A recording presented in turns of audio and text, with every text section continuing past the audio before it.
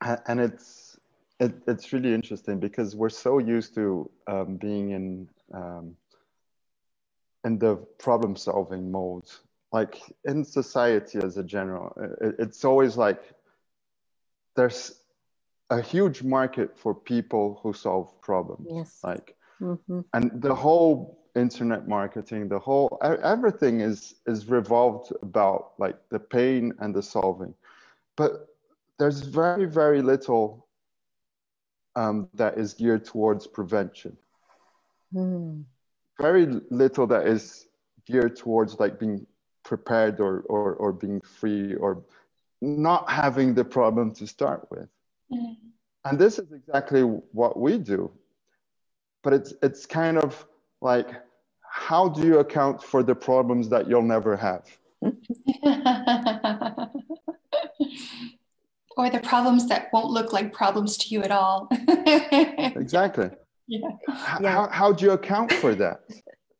So it's so much easier to see a problem and like solve this problem and, oh, I'll charge you this for this problem solved, than I'll charge you this for a problem that you'll never have.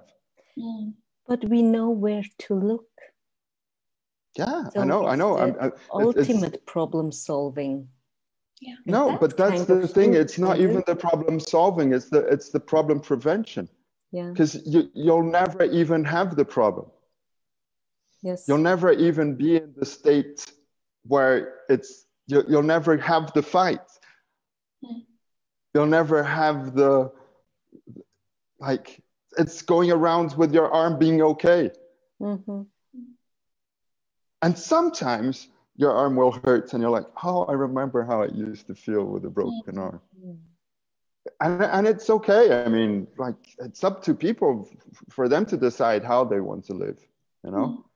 If you would like to live in a free life, in a light life, in a life where you won't have not even as close as many arguments and fights and problems and insecurities, and like, it's, I mean, what I can do is kind of compare my life before understanding this and see how it goes deepening the understanding and how freer from all that I am.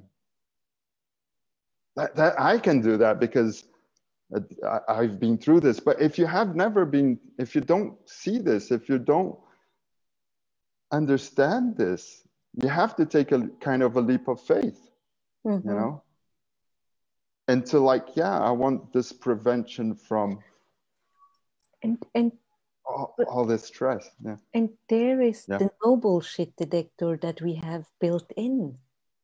The human, that you feel that there is truth.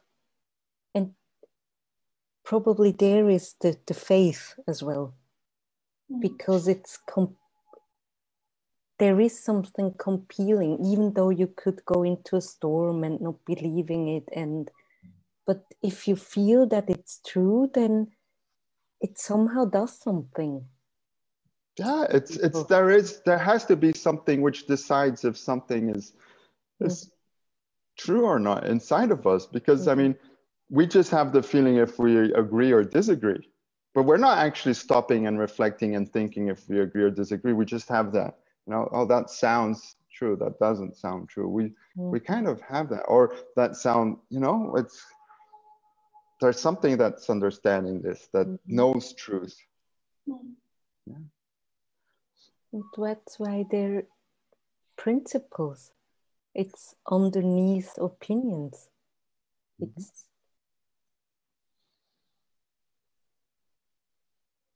It's really this waking up to the water as a fish. You can't see it until you see it. And but at the same time, it's because sometimes it can sound magical or mystical or, you know, or like exotic or, you know, I don't know, but it's the most mundane thing in the world. Yes. It's ordinary. It's so simple and ordinary, and it's just this relaxing into. And that's why sometimes people say, like, why isn't there a how-to? Because one of the ways people talk about this is like you're searching for yourself kind of thing, you know? Oh, I found myself or whatever. It's like, okay, if you're looking for yourself, who's doing the searching? Mm.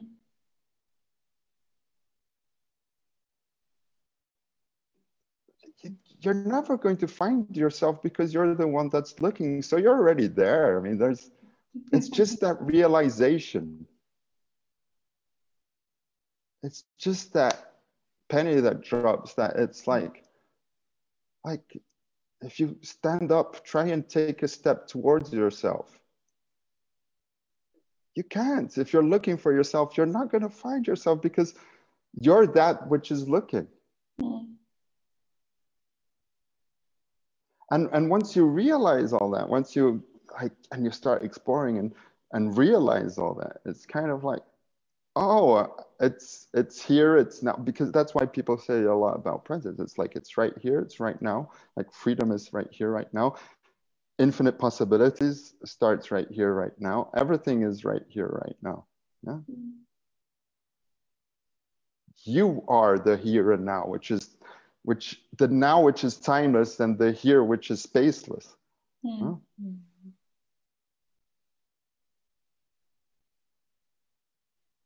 I don't know. I just think it's cool.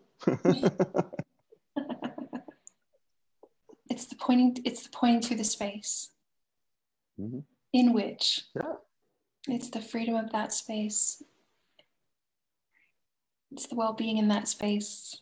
It's the peacefulness in that. And people just have to hear one thing. Yeah. And recognize the truth. And one thing that we're saying, and that's enough. Yeah.